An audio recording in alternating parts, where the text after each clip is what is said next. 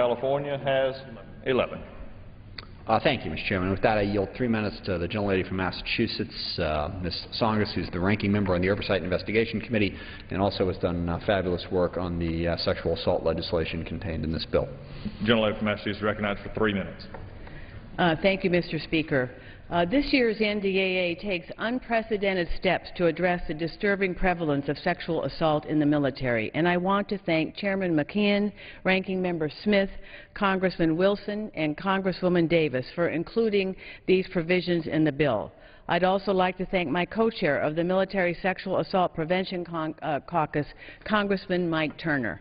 In recent months, we have seen reports rise, military commanders and supervisors abuse their authority, and officers in charge of sexual assault prevention efforts allegedly commit the crimes they were sworn to stop.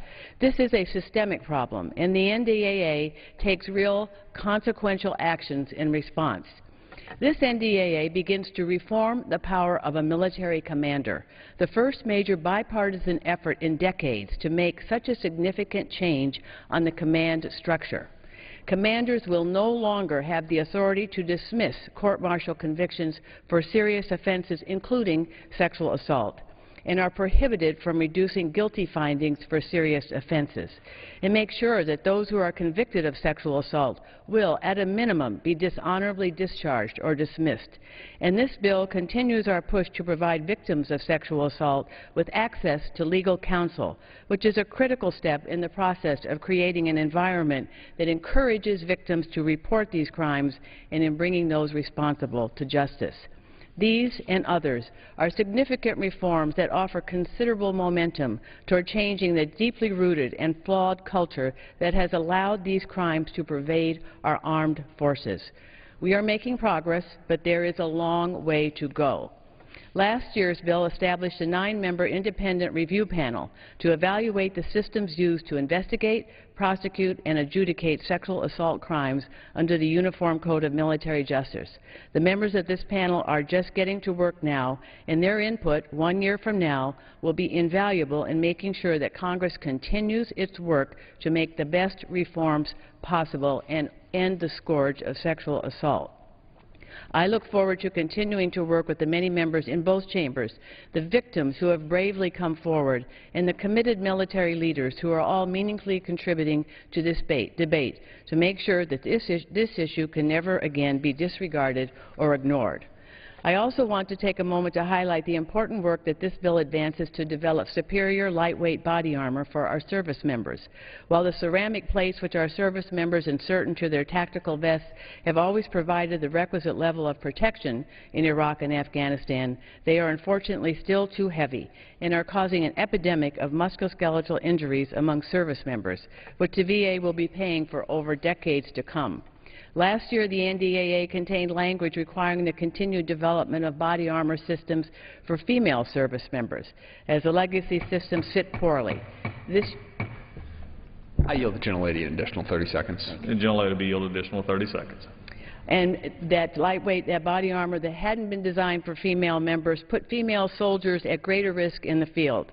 This year's bill requires the Secretary of Defense to submit a comprehensive R&D strategy for lightweight body armor to Congress. I believe this is an important step, and I thank Airland Subcommittee Chair Turner and Ranking Member Sanchez for their work on this matter. Thank you, and I yield back. The gentleman yields back. The gentleman from Washington reserves. The gentleman from California is recognized. Mr. Chairman, I yield 3 minutes to my friend and colleague, the chairman of the Subcommittee on Oversight and Investigations, the gentlelady from Alabama, Ms. Roby. The gentlelady from Alabama is recognized for 3 minutes. Mr. Speaker, I'm proud to rise in support of H.R. 1960, and I'd like to thank my chairman and the ranking member, all the subcommittee chairman and ranking members for all of the hard work that has gone into this bill. This is a strong bipartisan bill that properly funds our military. It provides for our men and women in uniform and their families while ensuring that our warfighters have the necessary equipment and provisions to continue to ensure our nation's security. I'm honored to chair the the Oversight and Investigation Subcommittee of the House Armed Services Committee. I am pleased to have as my colleague and ranking member Ms. Tsongas of Massachusetts. The world has changed tremendously in the past decade. It remains a dangerous place, but in new and challenging ways. And for this reason, H.R. 1960 takes into account the threats this nation faces today and the forces that we must maintain in response. The members of the House Armed Services Committee are united in the belief that we must not return to the days of a hollow military decried by General Edward Scheimeier 33 years ago. Indeed, H.R. 1960 addresses part of our military's current readiness crisis. It restores funding so planes can take flight, ships can sail, and our military can train at the pace and scope which is necessary. This bill responsibly responds to the global conditions, but does so within this nation's fiscal constraints. H.R. 1960 also ensures that as Afghan forces assume an incredibly large role in Afghanistan's defense, preserving the safety and security of Afghan women will be among our priorities. It includes important provisions so that the Department of Defense understands the lessons of Benghazi and organizes forces to preclude or better respond to a similar attack. This year's National Defense Authorization Act maintains that the detention facility in Guantanamo Bay is being funded, operated, and managed properly, and it also provides the necessary guidance relating to Iran, North Korea, and Syria. I am proud to represent two distinguished military installations, Maxwell Air Force Base and Fort Rucker, and I'm mindful of the important roles these and all other installations around the world play in ensuring the defense, ensuring the defense of this great nation. In light of the strong provisions included in H.R. 1960 and the collaborative bipartisan sentiments upon which it rests, I join my colleagues in urging support for the National Defense Authorization Act. Thank you, Mr. Speaker, and I yield back. The gentlelady yields back. The gentleman from California reserves. The gentleman from Washington is recognized. Thank you, Mr. Chairman. I yield 3 minutes to the gentleman from New Jersey, Mr. Andrews. The gentleman from New Jersey is recognized for 3 minutes. I ask unanimous consent to revise and extend my remarks. Without objection. Thank you, Mr. Speaker. I thank my friend for yielding. I'd like to thank and congratulate him and Chairman McKeon and their outstanding staffs for first-rate work and leadership on this issue. This bill is an example of a properly resourced and properly thought-out plan that would serve the interests of those who serve us. As we meet tonight, there are America's best sons and daughters stationed around the world in dangerous and often lonely places who are defending our freedom and doing us proud every single day. I do believe this budget plan is one that gives them the tools and the support that they need, and it has many good things to recommend it. But I wish it were actually going to take effect, because the fact of the matter is, unless this Congress acts, this plan will never take effect. Instead, it will be about $50 billion shy of the resources that we're going to debate and vote on this week. Mr. Speaker, I think the whole House would be well served by following the example by which this legislation was put together. Led by Chairman McKeon and Mr. Smith, there was open, transparent, substantive dialogue throughout this process. Members on both sides of the aisles met for, my goodness, was it 16 hours, 18 hours? It seemed like longer.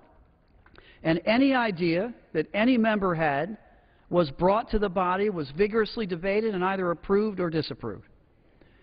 And there was an open process that led to a good piece of legislation. This is exactly the opposite of what we've done on the sequestration problem. There have been backroom meetings. There have been, high-level discussions, and absolutely nothing has happened. This, frankly, is a bipartisan responsibility and a national problem. I think that what is incumbent upon us doing here is that the budget that has passed this chamber and the budget that has passed the other body should be brought to a conference. And our body should select our conferees, and I'm sure the other body will select its, and they will thrash out this process, and I hope come to a resolution of this mindless, harmful sequestration process.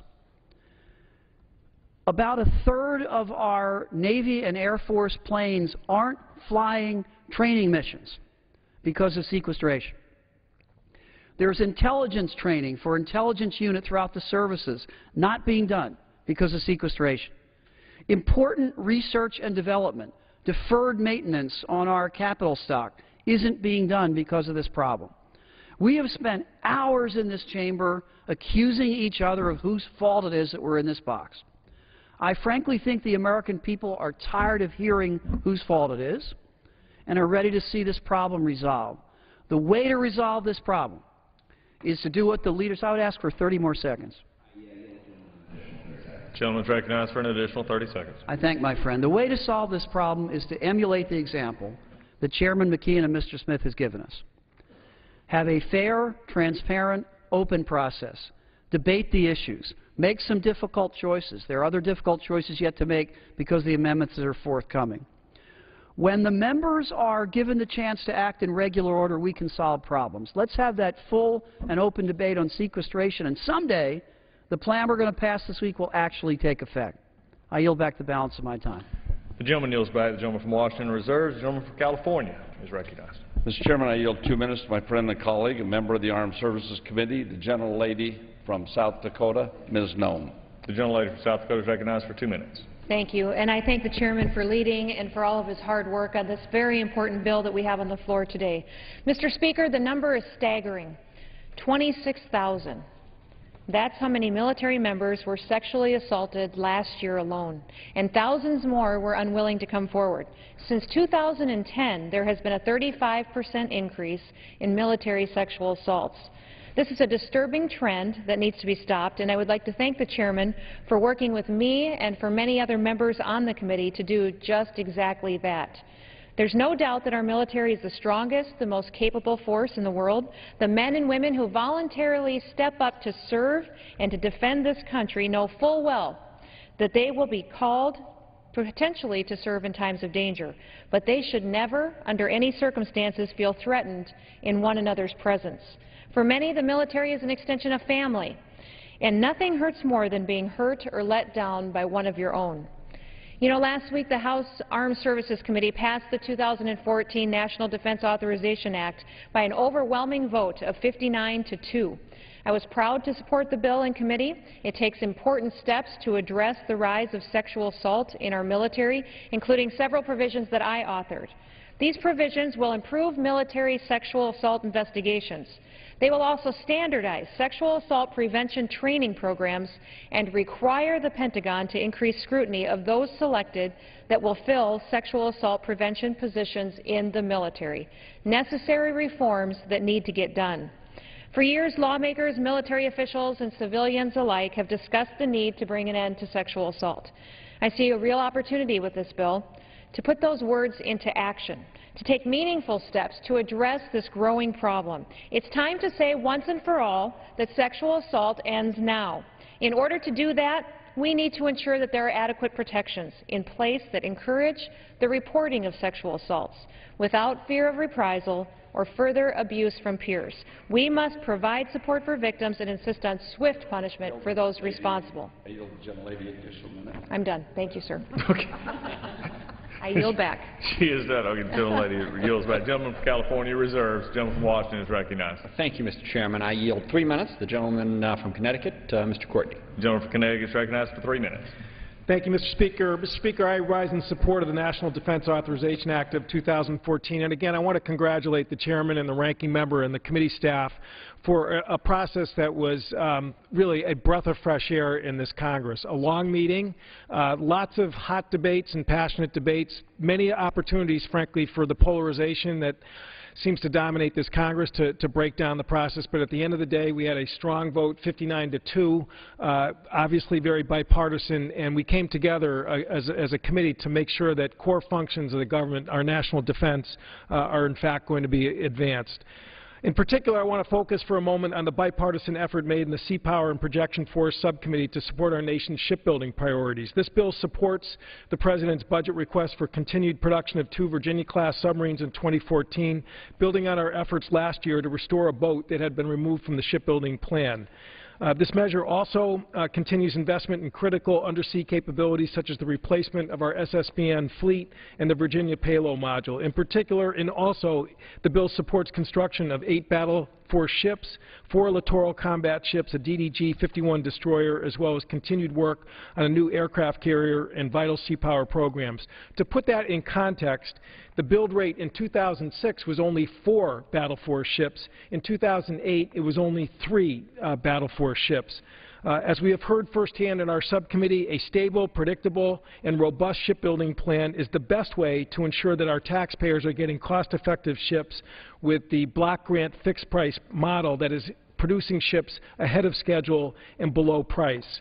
I know this is an issue that our panel will continue to look at closely as we move forward. In 2011 in Libya, we saw firsthand the value of a strong naval force where Operation Odyssey Dawn used sea power to wipe out the air defense system of Muammar Gaddafi, again using surface ships and submarines, firing Tomahawk missiles. In a matter of hours, we had advanced the cause for our NATO allies to finish up the work. So this is, again, critical to the refocus of our naval and strategic plan in Asia Pacific and the Middle East. Again, we need a strong shipbuilding plan and naval force structure, which this bill will provide strong resources, again, far greater than in past years. So again, I want to close by saluting the Chairman's tremendous work and our staff in terms of making sure that both sides of the aisle came together to protect core functions of our government, which again, the Sea Power Subcommittee in particular will advance. And with that, I would yield back the balance of my time. The gentleman yields back. The gentleman from Washington reserves. The gentleman from California is recognized. Mr. Chairman, I yield 2.5 minutes to my friend and colleague, a member of the Armed Services Committee, the gentlelady from Indiana, Ms. Wolorsky. The gentlelady from Indiana is recognized for 2.5 minutes. Thank you, Mr. Speaker, and I want to thank the Chairman of the House Armed Services Committee for yielding me time. I also want to thank him for his tremendous leadership and Mr. Smith as well in crafting a bill that brings solutions to combat sexual violence in the armed forces. This bill includes a provision that I authored with Congresswoman Loretta Sanchez to encourage victims to step out of the darkness. The provision specifically identifies reports of sexual assault as a form of communication under whistleblower protections. It ensures that victims cannot face reprisal for reporting acts of sexual assault. Sexual violence has reached epidemic proportions and is eroding the foundations of trust that our military traditions have been built upon. I had the privilege to visit our troops in Afghanistan and stand shoulder to shoulder with the finest military in the world.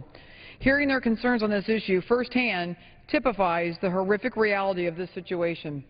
Mr. Speaker, there were an estimated 26,000 cases of military sexual assault last year alone, with only 3,600 victims reporting. It's reported that 62% of those who have been assaulted went on to experience some form of retaliation. Citing these facts and figures does not attest to the victims and the real-life faces of this problem. We're talking about our sons and daughters. We are talking about our brothers and sisters. In Indiana, a brave woman named Lisa Wilkin, an Air Force veteran, came forward to share her own story of repetitive sexual abuse that she suffered during her military career. After being raped, she reported the incident to the Air Force. Her description of the reporting process was chilling. Whistleblower protections like what I'm talking about today will create an environment for safe reporting so that victims like Lisa can come forward and demand justice. For the troops who have been victimized while serving their country and the countless Americans who someday want to serve in this great military, I ask that we do the right thing. It's time for this Congress to do the right thing, and it's time for this Congress to act. I ask my colleagues to join me in supporting this bill and the thoughtful reforms contained within. Thank you, and I yield back my time. The gentleman yields back. The gentleman from California reserves. The gentleman from Washington is recognized. Thank you, Mr. Chairman. I yield myself the balance of our time. The gentleman is recognized. I just again want to emphasize how important this piece of legislation is and the work that goes into it, and all the members that have said, you know, this is the way legislation is supposed to work. It really does work when you do the legislative process, when you have committee hearings and you debate amendments and you put together a product. And also to remind folks how important this piece of legislation is. It funds and supports our military in providing for the national security of this country. It is critically important that we pass it and get it done. I do also, however, want to emphasize the point that Mr. Andrews made, and that is that unfortunately, unless we do something about sequestration, this bill is going to be largely undone. Taking $50 billion out of this budget in a meat axe fashion will not be helpful. So we have to do something about sequestration if we're going to be able to protect this process. So I would urge the full body to follow the example of the Armed Services Committee, get together, work out a bipartisan solution to make sure that we can protect this work, and not just the national security. Sequestration obviously affects all parts of government in a very, very negative way. Infrastructure, education, health care, all jeopardized by the sequestration legislation. So I would urge us to deal with that, but in the meantime I thank the chairman and I thank all the members and the staff for the great work that they've done on putting together this bill, and I urge support. The gentleman from Washington yields. The back is time. The gentleman from California is recognized. Might I require how much time we have remaining? The gentleman has 4.5 minutes. Thank you, Mr. Chairman. I yield myself the balance of the time. The gentleman is recognized. At this time, I'd like to thank Mr. Smith. This is our third bill that we've worked on in these positions, and I think we've become better friends over the years.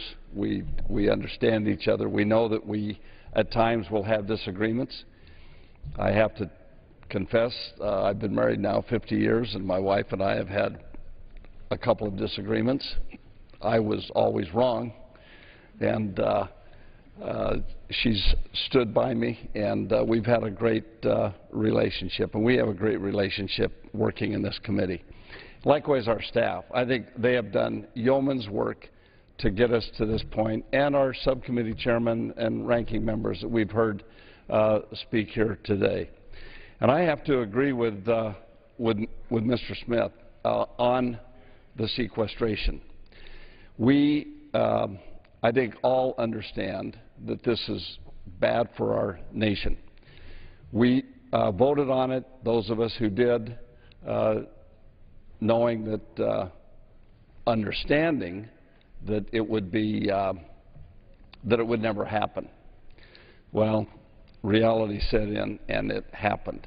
And, you know, I've had a few people come to me and say, gee, sequestration isn't that bad.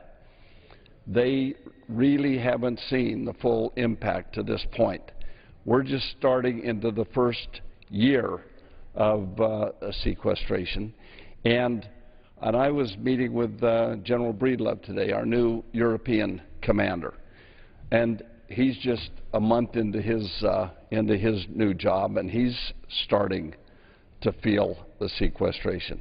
And I think what we need to understand is, and I've talked to each of our military leaders as they came in, and secretaries as they came before our committee for the hearings that led up to this bill, that if something doesn't happen between now and September 30th, all of this work, everything that we're working on is, as Mr. Smith has pointed out, going away.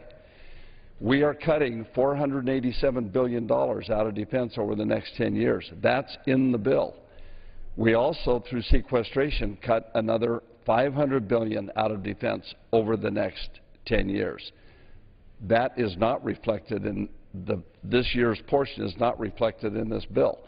Our Budget Committee in the House passed a budget, and they kept the top line number from the Budget Control Act of $967 billion, and they gave us additional money for defense, which we've used in this bill. But if we're not able to resolve the differences between us and the Senate on September 30th, it will be like Cinderella in that magic shoe. Everything goes away. The carriage becomes a cantaloupe or a pumpkin, and it's bad times. And we've got to deal with that.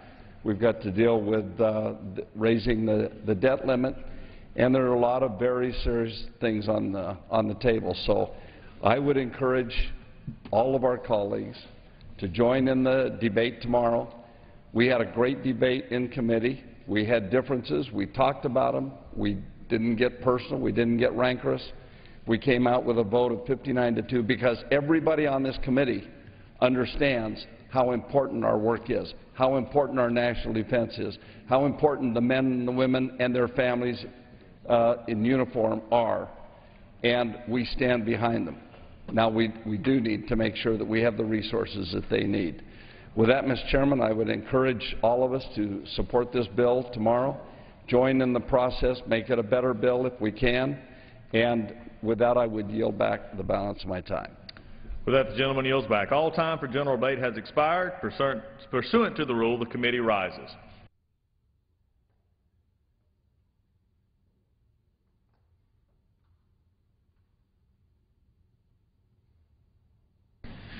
Mr. Chairman. Mr. Speaker, the Committee of the Whole House on the State of the Union, having had under consideration H.R. 1960, directs me to report that it has come to no resolution thereon. The Chair of the Committee of the Whole House on the State of the Union reports that the committee has had under consideration H.R. 1960 and has come to no resolution thereon.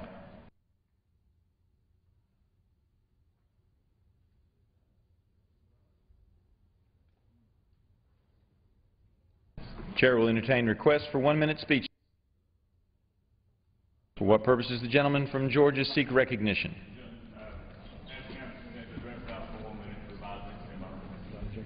Without objection, the gentleman is recognized. Mr. Speaker, my friends on the other side of the aisle like to refer to the House majority as the party of no. And you know what? I'm okay with that. We said no to unending and out-of-control spending and passed a budget that balances in 10 years. We said no to the largest tax increase in history and repealed Obamacare.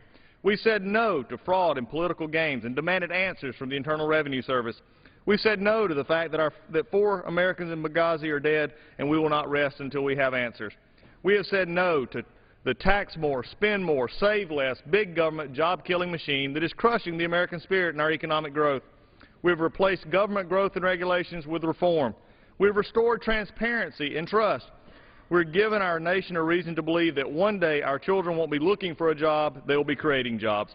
America was founded by patriots who said no to the tyrannical government that was crushing their freedom and economic future. And America's future rests in the hands of those who will carry on the torch of freedom to protect the future of their children and grandchildren. America's future rests in the hands of those who are sometimes willing to say no. And with that, Mr. Speaker, I yield back. Thank the gentleman. The gentleman from New York, for what purpose do you rise?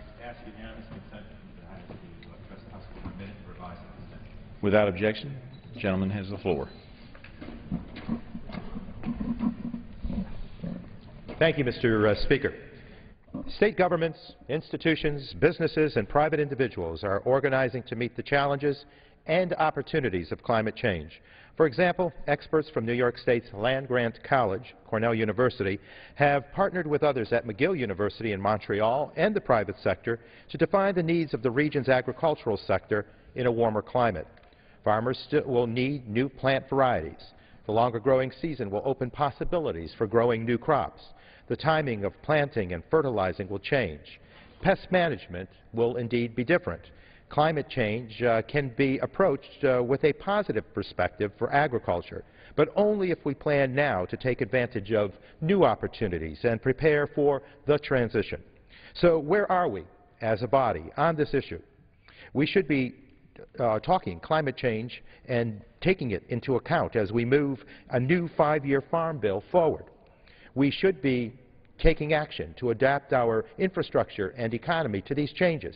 But there is no discussion or action on this crucial issue. Change is underway. We have little time to lose. We can meet this challenge, slow down the rate of change, adapt to the new conditions, and take advantage of new opportunities, but only if we begin today. Gentleman's time Mr. Speaker, I yield back. Gentleman's time has expired. Are there any more requests for 1 minute? Seeing none, under the Speaker's announced policy of January 3, 2013, the gentlewoman from California, Ms. Lee, is recognized for 60 minutes as the designee of the Minority Leader. Thank you very much, Mr. Speaker. First of all, let me just say I'm truly honored tonight to anchor this special order on the Farm Bill on behalf of the Congressional Progressive Caucus. And I just want to thank our co-chairs, Congressman Keith Ellison and Congressman Roe Grijalva, for their tremendous leadership and for giving us the opportunity to really speak to the American people once a week about what is truly taking place here in Washington, D.C. As the co-chair of the Out of Poverty Caucus, which we founded actually during the Bush administration, and now chair of the new Democratic Whip Task Force on Poverty and Opportunity, let me just highlight how truly important it is to continue to support programs that lift Americans out of poverty. Even as our economy slowly recovers, income inequality continues to grow. Unfortunately, too many people who are working are poor, and they're living on the edge. I want to take a moment now and just yield a few minutes to my colleague, the co-chair of the Progressive Caucus, and I will return and complete what I have to say, but I know he has to leave, and I'd like for him to be able to engage in this discussion at this point. Well, Mr. Speaker, I just want to thank the gentlelady from California, Barbara Lee, who has been leading this country for years on the question of economic justice, civil rights, human rights. This issue of supplemental nutrition assistance program, also known as food stamps, is critical. We have a farm bill that contemplates $20 billion cut in the food stamp program. And I think it's just important that Americans know just a few basic things about the food stamp program. One is that many people on food stamps have jobs and work every day. These folks work hard. They work in jobs that pay so little that they don't have enough money to make it without some assistance. But these are the people who probably are making sure that the office buildings we go into are clean and sanitary. These are the folks who prepare fast food. These people are the folks who make sure that that we have sometimes we're safe because some of the security guards making very low wages. In fact, in 2010, 41% of SNAP recipients lived in a household with earnings. That means 41% were earning some income, but they still didn't earn enough money to make a go of it. So this idea that food stamps promote dependency is wrong. In fact, what food stamps do is provide enough food for families to make it, nearly half of whom are working a job. It's also important to bear in mind, too, that 76% of SNAP households include a child, a senior citizen, or a disabled person. And about 45% of SNAP recipients are, in fact, children. The reality is that if you have a problem with SNAP, then we're talking about children, seniors, disabled people, 3/4 of whom are those households that receive SNAP. Now, it is also true that there are some single adults who get SNAP. And I had the chance to meet one on Monday.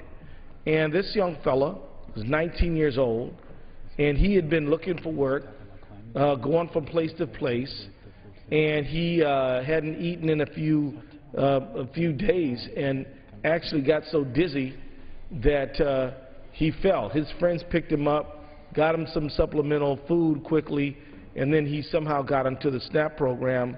But when I looked in the eyes of this young fella, I didn't see somebody who didn't want to work. I saw a hardworking Minnesotan who wanted to make a contribution, but who had tough times and was down on his luck for a little while. He wanted to work. He's still looking for a job, but the food stamps got him in a position where he could look for the job. And, I just want to share with you, Mr. Speaker and Congresswoman Lee, on Monday, my good friend Betty McCollum and I were at the state legislature in St. Paul, Minnesota. Betty represents St. Paul, I represent Minneapolis. And we came together and we listened to some people who really know the first-hand experience. We talked to people from the faith community. Patricia Lull of St. Paul Church of Christ. We talked to Marie Ellis of Catholic Charities and Judith Tenenbaum of Maison. And all three of them talked about how if we cut SNAP to the tune that is proposed in the Farm Bill, that the charities that they run are already stretched to the limit. And therefore, it would be very difficult for them to try to pick up the slack that the government would drop if the government quit. Patricia Lull of the St. Paul Council of Churches, I said Church of Christ, I made a mistake. It was Council of Churches, has a slogan, no more hungry neighbors. She talked about 18,200 people seeking assistance from food shelves in Minnesota every day. And which was pretty upsetting. And another thing that I'd like to share with the Speaker, too, is that there was a woman who spoke from Hennepin County. She's a health administrator, and her name is Jennifer Kubilis, and she talked about the negative health effects of reduced nutrition access caused by SNAP cuts. So as she's trying to describe how so many people who end up in the ER or have medical problems, their underlying problem is that they're food insecure or housing insecure. She talked about a woman who was not taking her meds. And when they said, well why don't you take the meds? She said, well, they hurt my stomach.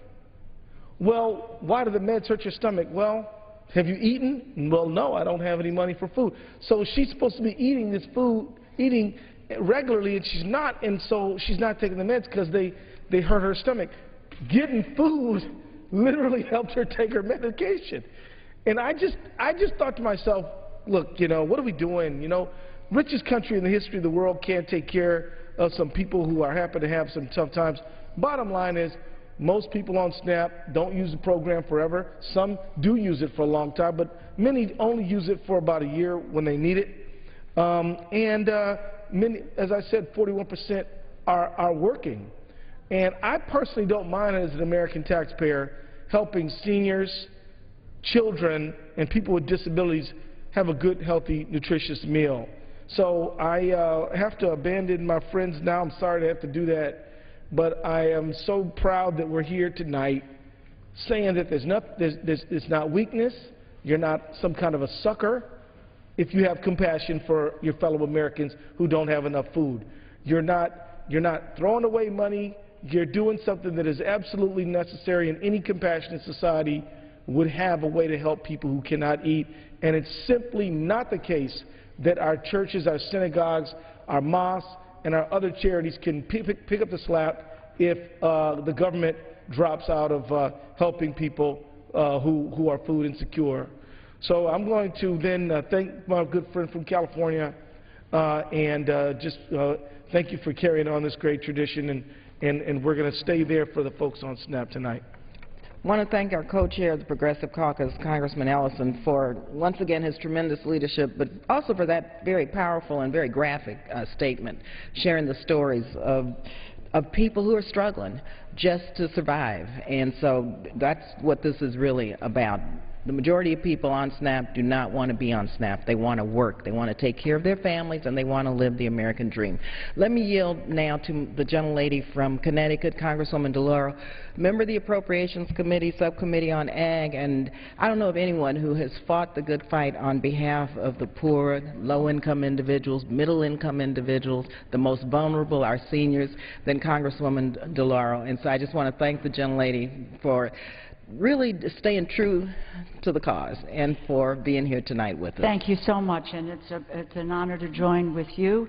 And I know where your heart, your head, and your courage lie with regard to this issue, and we applaud you for your efforts with regard to the one caucus around this place who says that our goal and our mission is to make sure that people who are poor today, let us help them move out of that being poor. Let us help them move into the middle class, because in fact they do want to work, they do want to take care of their families.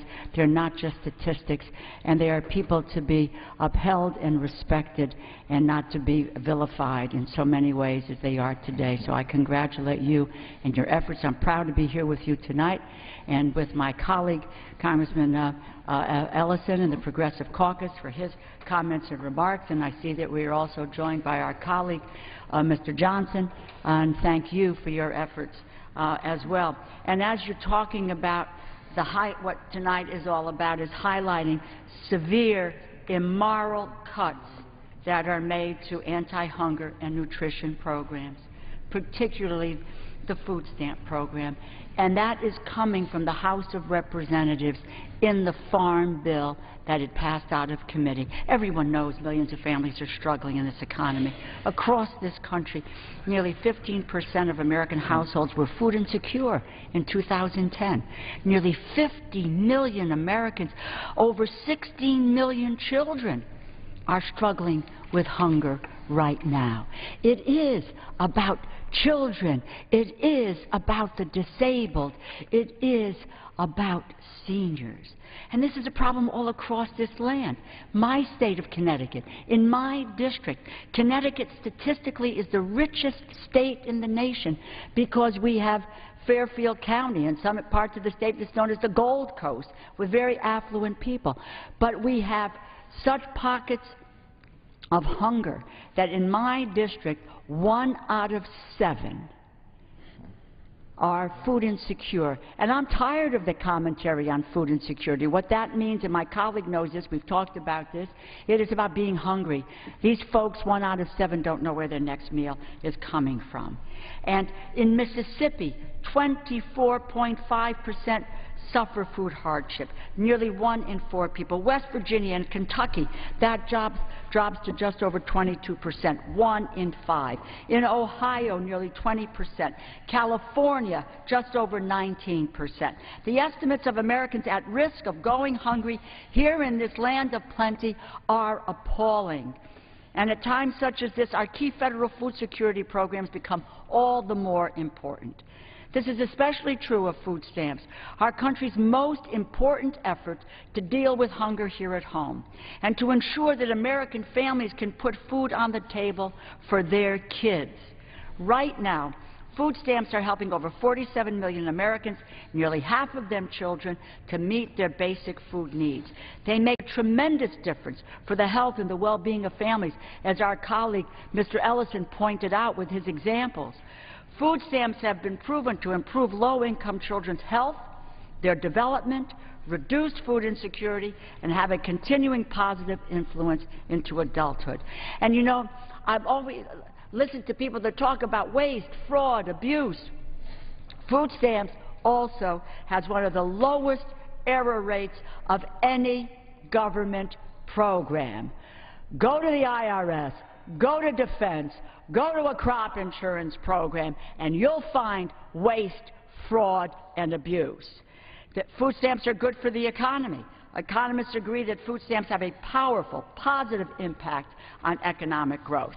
Last month, Bloomberg ran an article called, and I quote, "Best Stimulus Package May Be Food Stamps," because they get resources into the hands of families who are going to spend those dollars right away.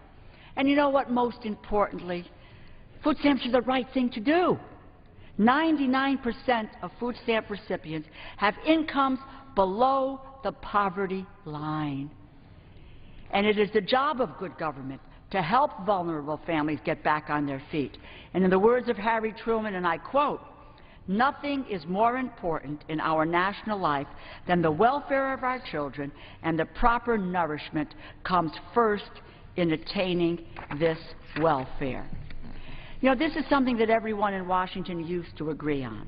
In the past, there's been a strong tradition of bipartisanship on hunger and nutrition.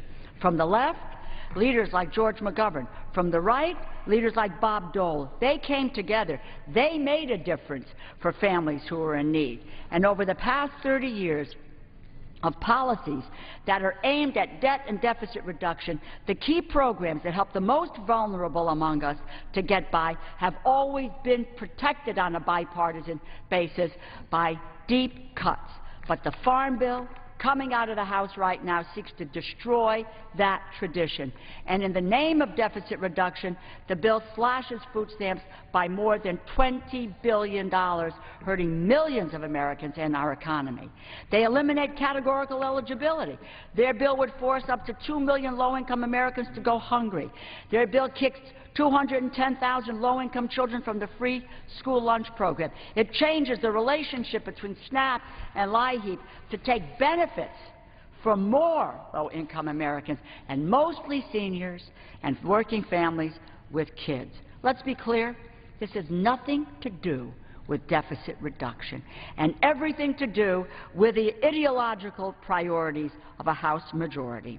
And ever since the Speaker took the gavel, this majority has tried to slash through the most crucial threads of our American social safety net. The Ryan budget cut over $130 billion from food stamps, mostly by converting it to an inadequate block grant. Last year, when the House Ag Committee had to identify $33 billion in 10-year savings from the programs of their jurisdiction, they singled out food stamps for all of the cuts. Not direct payments, not crop insurance, just food stamps for the entire cut. It's a terrible policy. It will cause hunger and more health problems. The cuts are lopsided. It's a dereliction of our responsibility to the American people and of our moral responsibility. Let me quote the U.S. Conference of Catholic Bishops. They said last year, and I quote, "We must form a circle of protection around the programs that serve the poor and the vulnerable in our nation and throughout the world."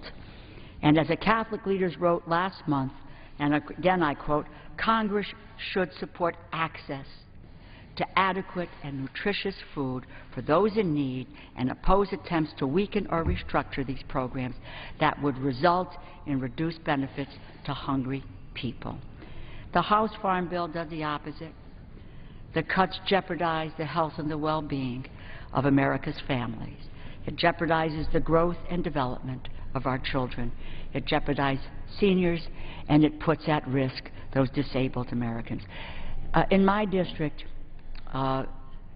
yesterday, I went to the Cornerstone Christian Church in Milford, Connecticut.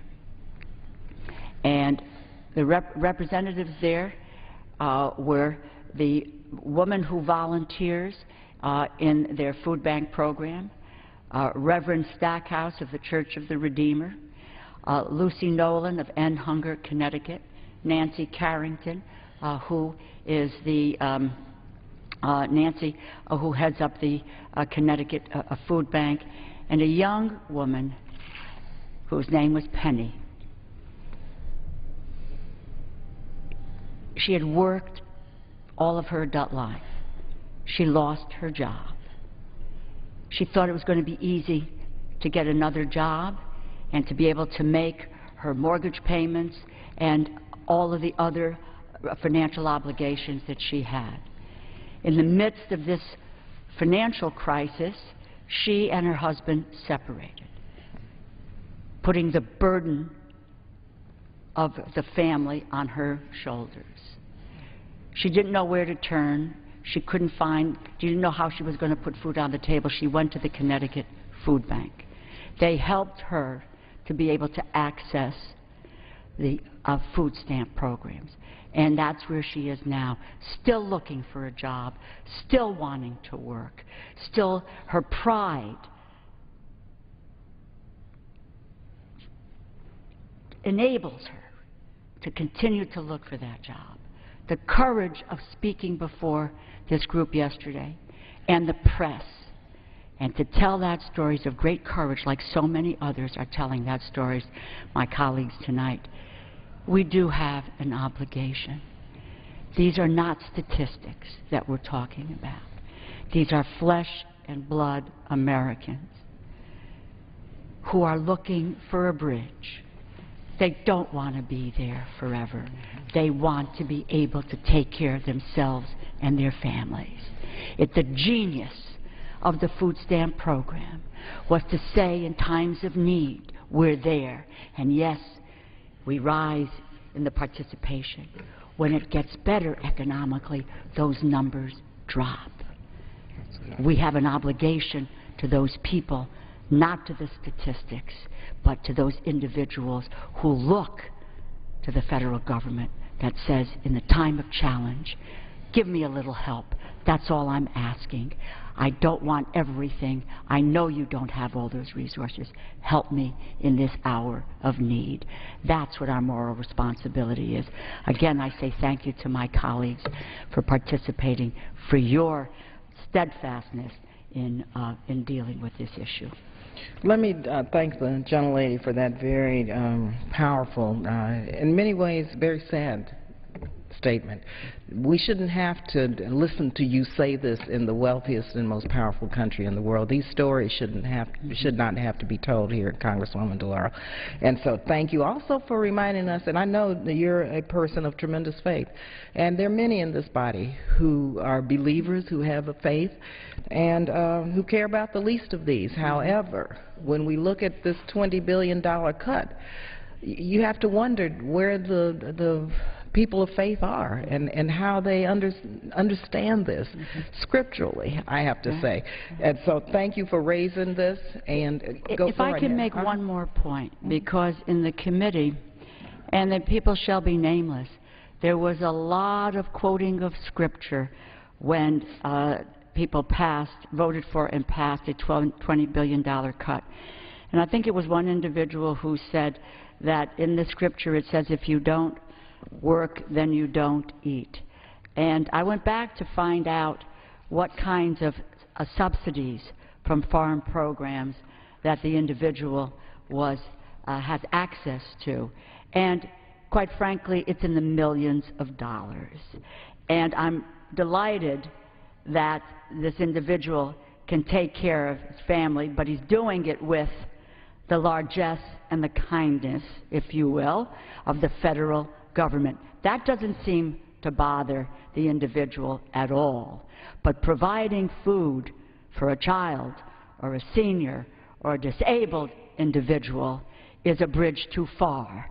We need to stop that, and we need to call attention to it, and the people of this nation need to know what is happening in this institution. Absolutely, and thank you for that. I just want to also remind us tonight that, well, first, I'm on the Budget Committee also. We had a debate about poverty, and we talked about, and both sides had something to say. Thank goodness at least we had a debate. But when it came to looking at the Ryan budget and the cuts that were enacted or that would be enacted if the Ryan budget passes, I can't for the life of me understand how anyone on the other side who wants to reduce poverty, as they said they do, could support the Ryan budget, because it cuts every single government program which lifts people out of poverty into the middle class, and will actually put more people into poverty if the Ryan budget cuts are sustained. I know my colleague, Mr. Johnson, is here to speak. I think, and you understand this, but I think people need to know this. I want to take that crop insurance program for a moment, and I'm for crop insurance. I wish it covered people in my community, in my state.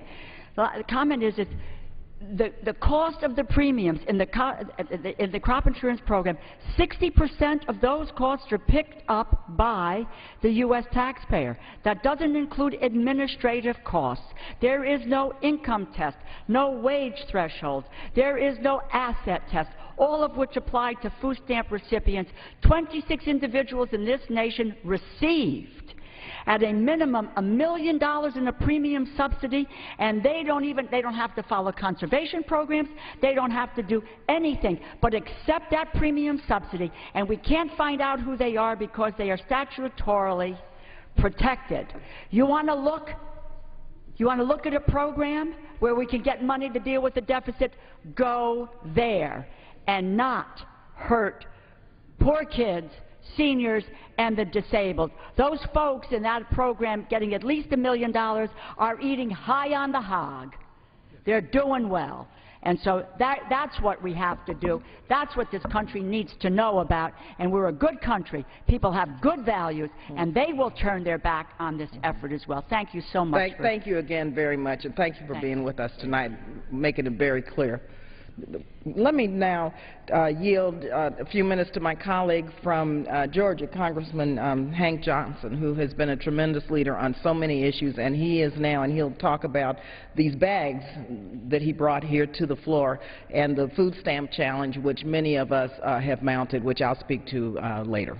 Thank you. I'm very happy to participate in this special order, especially with the esteemed women that are here, yourself, Barbara Lee, and Rosa DeLauro, a person of great justice and passion, and represents truth and righteousness and tries to do the right thing, and fights for those who need a voice to fight for them.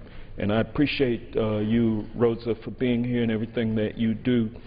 Barbara Lee, you know, I've said it before, just a tremendous patriot, a wonderful person, a heart of gold, but a fist of steel when it comes to what she believes in.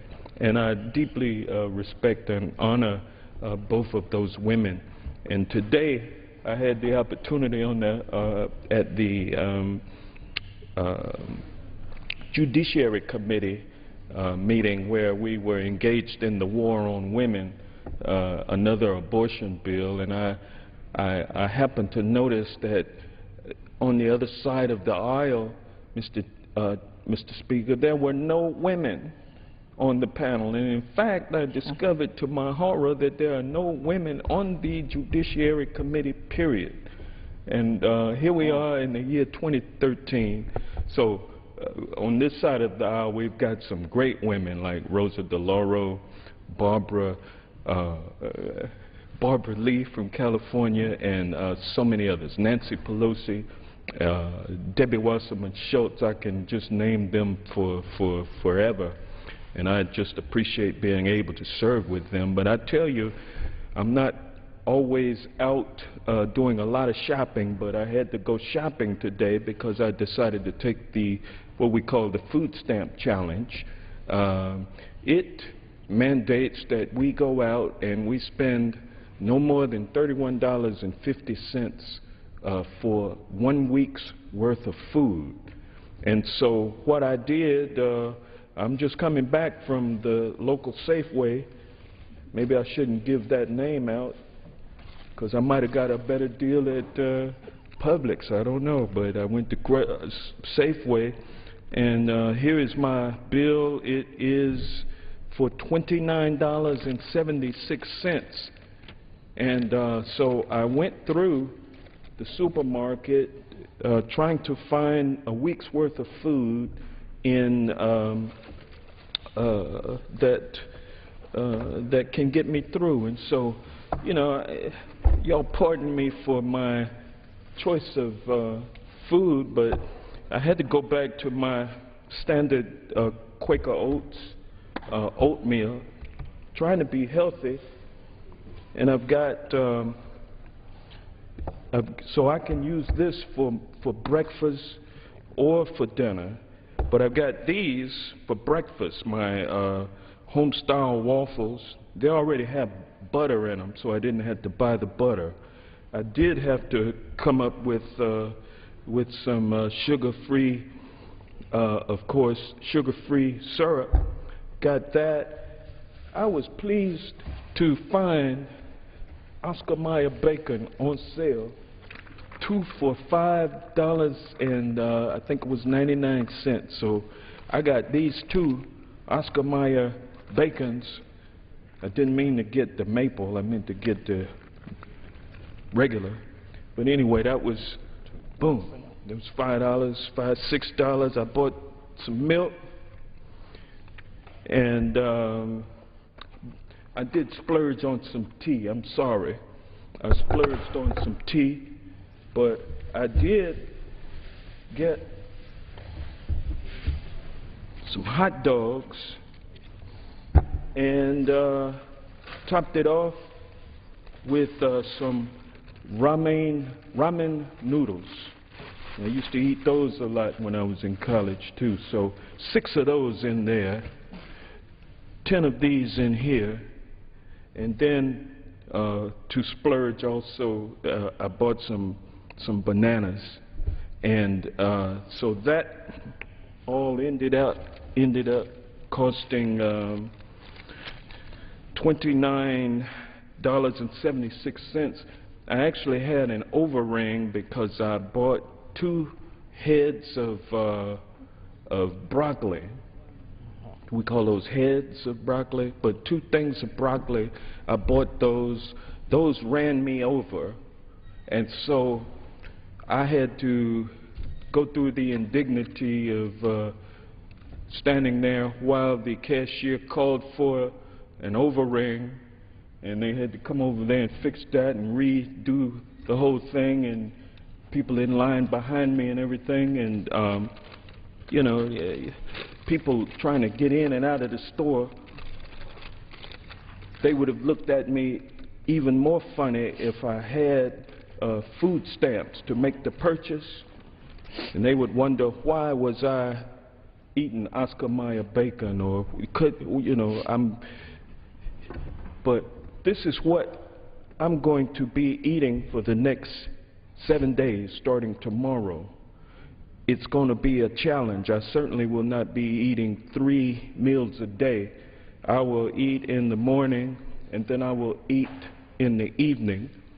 And so between this meat, these starches,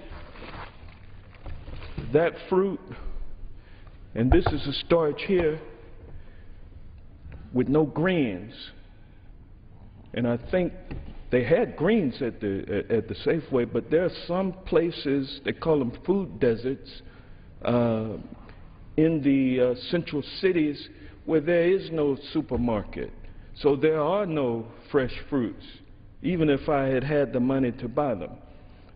But nonetheless, this is not the most healthiest of diets, but it will keep the hunger pangs away, I believe, for a week. And if I were a child living on this and going to school every day, I'm not sure how angry or depressed or how really ready to learn I would be. This is reality. And so I'm looking forward to participating in this. I understand you've done it now for a number of years, Barbara, and this will be my first year. And I can't say that I've been looking forward to it, but I have been getting ready for it.